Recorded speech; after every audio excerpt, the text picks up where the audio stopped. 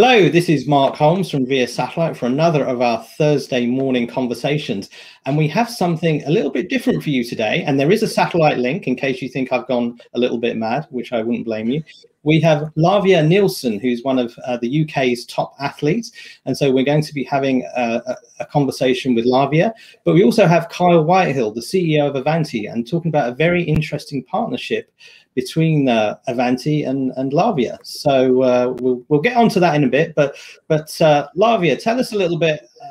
Tell us a little bit about how your preparations are going, and what has it been like to be an athlete over the last year? Yeah, it's been very, very interesting. I feel like a completely different athlete. I feel like COVID and the pandemic and lockdown and everything has taught me so much about myself. I'm about 5.5 weeks away from opening my season, which is very, very exciting. I feel like it's been a very sort of long time between sort of my last championship campaign and then the Olympic campaign this year. Preparation has gone well. I can't complain. I'm probably in the best shape that I've ever been in, which is really, really exciting. But in terms of the past year, it's been challenging to say the least. I felt like I've had to massively adapt week on week, and we're just sort of taking it day by day. But yeah, COVID has taught me so much, and I think I have a lot of lessons to take into this season. But very, very excited to get started. And we recently just had the European Indoor Championships, which was the first championships that the sport has had in about 15 months. So to be able to watch that on my television screen, unfortunately I didn't go, but to be able to watch that on my television screen just gave me so much confidence for the season ahead. You know, a lot of people are still asking me if the Olympics are going to go ahead and whether we're going to have a season. So to see that on the TV screen was really, really reassuring, and got me really excited to start competing soon. I have to ask about the Olympics, because it seems that it changes. It now seems maybe that it'll take place, but maybe not international fans and visitors. And what your thoughts on that are?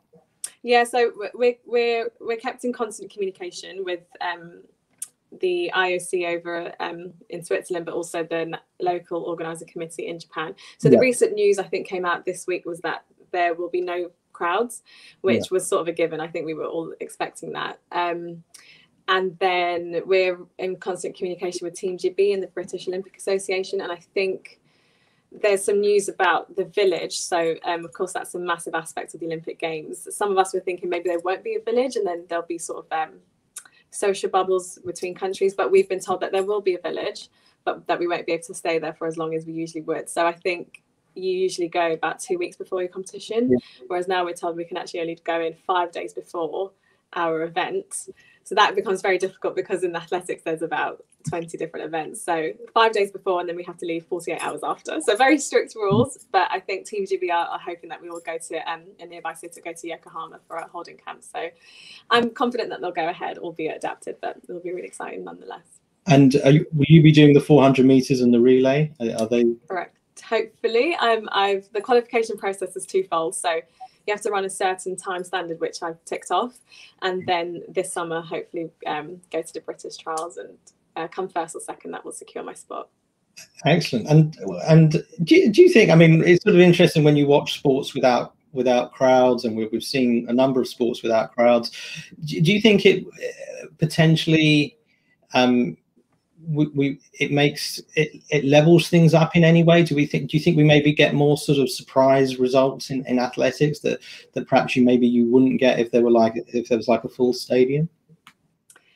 It's been strange. So I feel like most of us are actually quite used to competing without crowds. 2020 was a very strange year competitively. I think there's a stadium that I love in Stockholm. It's one of the oldest Olympic stadiums in the world, and I love competing there, usually because the crowd is so close and it really does lift you up. Yeah, the gun went off and all I could hear was the footsteps of my competitors. It was very strange. So it does. I feel like if athletes and staff and management teams are there, it can kind of create a bit of an atmosphere. Like, athletes are amazing at doing that. But I feel like it would make a difference at the Olympic Games. That's really when you want to be in your peak shape and really bring out the best performance. And so we'll see what it's like. And the last World Championships we had were in Doha, where the crowds were hardly ever there, just because of the nature of the sport in that country. So I think we are quite used to it. So it'll be okay.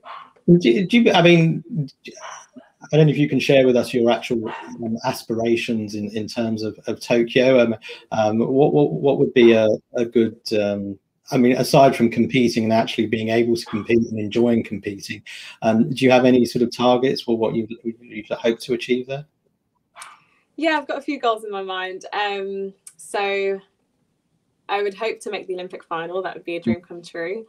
From a British standpoint, I was one of the first women to break 51 seconds in about 4 or 5 years. And it's been about 8 years since someone has broken 50 seconds. So I'm hoping to break 50 seconds this year. That would be a huge goal. I think only 5 British women have ever done it before.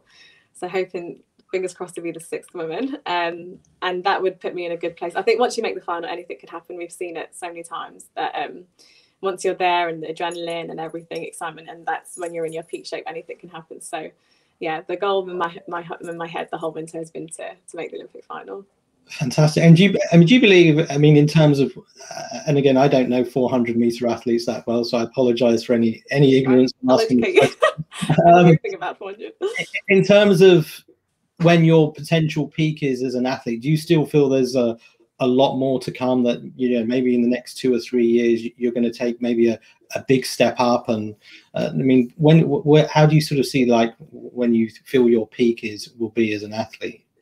So on average, it's usually towards your late 20s. It takes, especially in the 400, takes ages to build that stamina, the speed, the power that you need.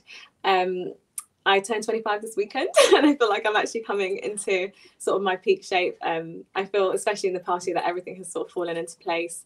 My team is amazing, and they've really worked hard to step up my speed and everything this year. So, and I'm really starting to learn the event, really becoming aware of, you know, what works for me and what I need to do to run a faster time. So yeah, I think this year, I always assumed that this would be my first Olympic Games, and I'd go on to do 2 more, so hopefully 2024 and 28. So yeah, I feel like, you know, it would be a good opportunity and a good experience to go to this Olympic Games, and obviously I'd want to do the best that I can, but I do feel that my best is yet to come in the next few years, and I think this is it feels almost like a starting point and a new beginning. Fantastic. Before we get onto the partnership with Avanti, we, as Carl knows, we often, with these conversations, like talk a little bit about what people have been doing away from lockdown and what music they've been listening to, what dramas they've been watching. So, Laviai, what's is anything on Netflix or normal TV that you particularly enjoyed? Any movies, dramas? What's any recommendations for us? It's been really strange. I've gone back to watching things from ages ago. So I started watching Grey's Anatomy at the start of lockdown because I was like, there's 15 seasons, so I could probably that will get me through lockdown, which I love. And I've also really strangely started watching MTV Catfish, which and the only reason is because I love it. It's just so much fun. And the 2 hosts started recording it over Zoom, and I thought, what a great opportunity to start doing that when everyone else is on Zoom. And that was really, really creative, so I really love doing that. But other than that, like I pretty much kept the same training schedule, so I feel like I never had that sort of break away from work, so things sort of carried on as normal, I guess, for me, apart from adapting a few things. So wow, yeah. We've not heard MTV Catfish mentioned before. Oh, it's brilliant. I'd highly recommend. Yeah, there'll be a few people in our industry Googling that now. In terms of music, what sort of music do you like? Do you have any particular favourite artists or? Yeah, Tame Impala got me through lockdown pretty much. Okay. Love Tame Impala. Yeah, I got such an array of different music genres with different tastes. Yeah, I couldn't tell you off the top of my head. I'll have to look through my playlists. No worries. Well, let's get Kyle into the conversation now, because obviously one of the reasons we're able to talk to you today was we saw the announcement last week of the 2 of you getting to Avanti and you getting together in this partnership. Kyle, tell us a little bit. I mean, I get thousands of press releases, and this one really stood out to me. How did the partnership come about? Can you tell us a little bit of the background of it? Yeah, sure. So, I mean, first of all, what I'd like to point out that I was the Scottish under-16 javelin champion back in 1978. So I think my credentials around the kind of like elite athlete level are well established. This started for me back in 2017 when we started sponsoring Akani Simbini, the South African sprinter. Okay. And it was all about speed and resilience and we liked fast as well. And then I went to see the Muller Games back in summer of 2019. That was the first athletics event I'd been at for like years and years and years, really enjoyed that. And then it really triggered when Black Lives Matter happened back in 2020. And it was such a shock because, you know, many of us were conscious of racism, but the explosion that came from the George Floyd thing and the escalation of the Black Lives Matters. And one of the conversations we'd had internally was that everybody rushed out to talk about it and say they condemned racism and, you know, that kind of stuff. And I was quite quiet about it because I was listening to what people were saying. And so we decided eventually towards the middle to end of last year that we wanted to say something, we wanted to have a platform. But I just felt at that point that a white middle-aged male having a voice, and this one wasn't as powerful. So I asked if Akani Simbini and Isaac Chamberlain, the boxer, would also help us with that. And we didn't have a female voice, so we asked someone to find us a strong female voice, and we got really lucky because he found Laviai. And I met her sort of I think it was around mid of last year. And so Lavia's done 2 or 3 things for us internally. And then it came to a final head, but I think it was probably a couple of months ago when we had Isaac, Akani and Laviai on talking about stuff to all of our staff. And afterwards I said to my team, I would like her to be the spokesperson for Avanti going forward, because yes, she's a very talented athlete, but also Laviai has some very strong opinions and takes no crap off me and makes sure that I'm very clear about what's right or wrong in her opinion. And I think that's really important nowadays, that someone who's got strong opinions and a young person from a different type of background from ours has a voice. So that's when we came up with the concept of, okay, great, so let's create a partnership. So what you'll see from us over the next few months is where Laviai is going to be talking externally about the things that Avanti do. So she's not just going to be talking about resilience and strength and fast and so on, which is her career, because she's effectively the CEO of her athletics career, but she's going to be talking about the stuff that Avanti are doing, because that really resonates with her as well.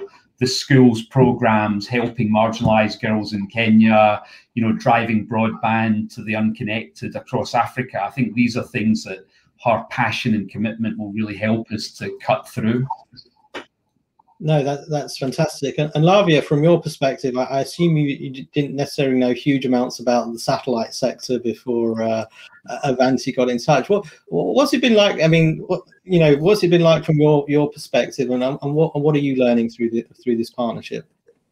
Yeah, it's amazing. I think the first time that I came into the office, luckily it was still during the pandemic, but we were still able to meet each other. So it was nice to meet everyone face to face. And I think one of the most important things that I really adored about Avanti, especially with Carl's, is really, really open about learning. You know, I came in primarily to talk about the Black Lives Matter movement and ending racism, and speaking internally with the entire team. All who seemed like a really close family, and that was just so amazing to see. But Carl was really open. He wanted to ask, you know, uncomfortable questions. So Carl, when you say, you know, I'm really honest about my opinions, it was really easy for me to do that because, you know, the entire organization wanted to learn something new. Sorry, my dog is barking. I'm gonna just quickly let him inside. So yeah, it was very, very. I'm so sorry. It's okay. These things on exactly the same thing with the dog. The dog wanted attention. So the dog like, stop talking to everyone else and not giving me attention. Right, we've had dogs and cats take part in Thursday morning conversations before. I think that's the reason why, because it's more of a personal touch. So sorry, you were saying? Yeah, so it was very easy for me to you know, give my opinions. I felt like it was almost back and forth. You know, I would say something and people would agree, or, you know, Kyle would say something, I would agree. And it was really, really easy for me to do that. And so I'm excited to learn more about the satellites industry. I must be honest and say I don't know much about it. But I think a lot of Avanti's values really align with mine. I think over the past year or so, you know, I've learned so much about resilience and staying motivated and staying disciplined and adapting and, you know, learning through these challenges, the type of person that, you know, we've all changed. You know, it's been a very challenging time. So just learning about the person that you're about to be, you know, coming out of this pandemic, hopefully soon. And so I've always, you know, thought that sport is very, very powerful. I've learned firsthand the psychological impact that it has on development, you know, character development. And so, yeah, I'm just excited to be able to use my voice and hopefully inspire more people and teach people and enforce some sort of change. I think that's great. If there's one thing I feel this industry needs, it needs more role models, and it needs to get more young people involved. And there's a lot more to the space industry than being an astronaut. And there's many great careers. And I think, you know, it's great because you know, as Carl says, you know, for many years, I think the industry has struggled to attract young people to join because it hasn't done a great job in saying there's multiple careers within the industry. And I think also, I mean, you talked about the political movement, and one of the great things about the satellite industry is it really does aim to sort of level up society by bringing connectivity to villages. So, you know, young girls, young boys in remote villages can have access to the same technologies that we take for granted, and that they can build their knowledge and they can take part in a global community. So no, I really commend you. I think it's great. It's a fantastic partnership. So what's next for it? I mean, you know, you've announced it. You've given some talks to Avanti employees, one or two things. Where does it go from here? Shall I answer that? Yeah. So where it goes from here is that we're now creating a set of, let's call them mini podcasts. So Laviai will be the presenter for the podcast, where probably we'll pick, like, for example, now that we have a huge rural rollout in Nigeria going on right now, multiple thousand sites with MTN connecting villages that have never had access to technology. So Laviai would be let's call it the presenter for that. We've got the I'm Language Schools program in Kenya that we want to bring alive. So there's stuff that this year that we want her to be the person who's going to be talking about it. We'd love that to be physical as well, because we all want to travel, right? So we all want to get on the plane to Nigeria. We want to get back on the plane to Kenya. And I think that's something that I've always been really passionate about, is when someone like Laviai, because Laviai does other stuff to help the world already, right, as an ambassador. And I think when you see someone who's an iconic role model talking about, wow, I'm standing in a small village in Nigeria, and it's the first day that they've had access to mobility and they can make a phone call, and the change of tone in the village is like, I mean, it's unbelievable. So many times when I was in Vodafone, I saw that same thing. And I think that her passion and commitment and excitement and enthusiasm will help us bring that to life. Excellent. Laviai, one question I wanted to ask is, I mean, you talked about we talked about the Black Lives Matter, the George Floyd, we've talked about the pandemic. Did you sort of feel at some point over last year that you felt you wanted to sort of raise your voice even more, and there was more that you felt you wanted to do in order to bring about some of the change we all want to see? Yeah, it was around the Black Lives Matter movement. It was very, very difficult for me. I shared quite a few things on my social media and got quite a positive response from that.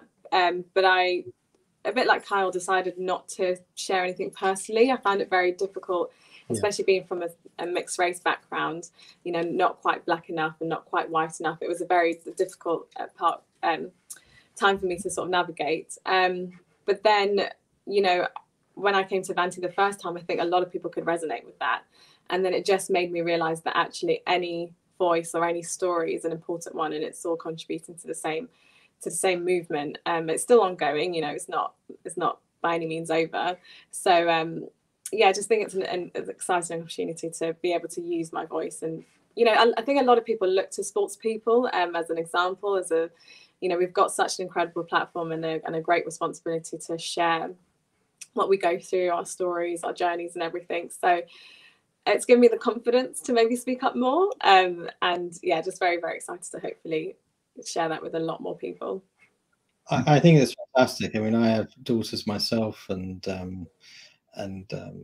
part of a mixed race family. So I think having them have role models is fantastic. And I think in our industry as well, it's an industry that could use more diverse voices and different voices. So I think it's a great partnership. Wish every success and hope there's more of these happening in our sort of sector going forward. I would sort of it's sort of very interesting. I mean, we talk about athletics, and what's it been like as sort of a I mean, have you encountered much racism in like professionally? I mean what's it been like from your point of view? I'm just curious. Oh, athletics is a very fair sport. They call it the poor man's sport, because all you really need is came to the, I'm not sure if you're aware of the Casa Semenya case. Are you?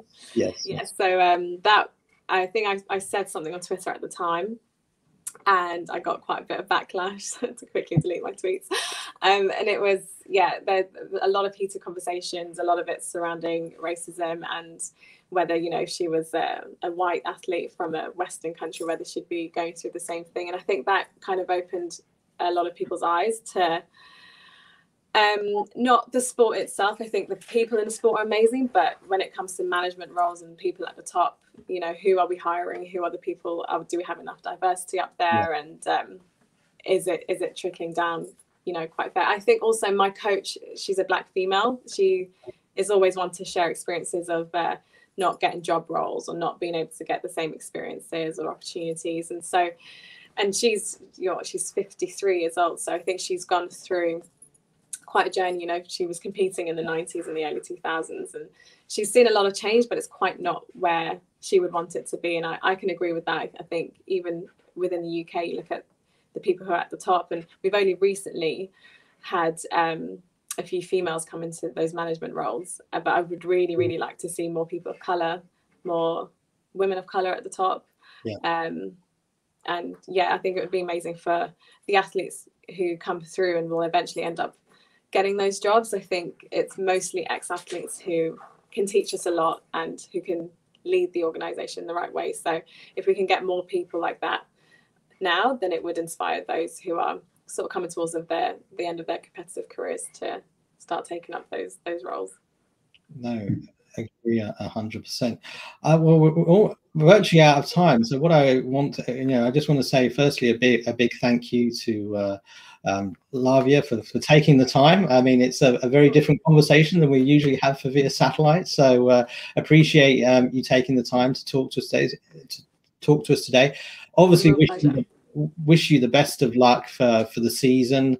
Hope you can continue to get personal bests and get to that 50-second mark. And also, we'll be watching the Olympics now, and willing you on. We're hopeful that, well, firstly, we want you to get to the final, because I know that's your target. And then once you get to the final, hopefully, fingers crossed, maybe even get a medal and well in the relay. It sounds like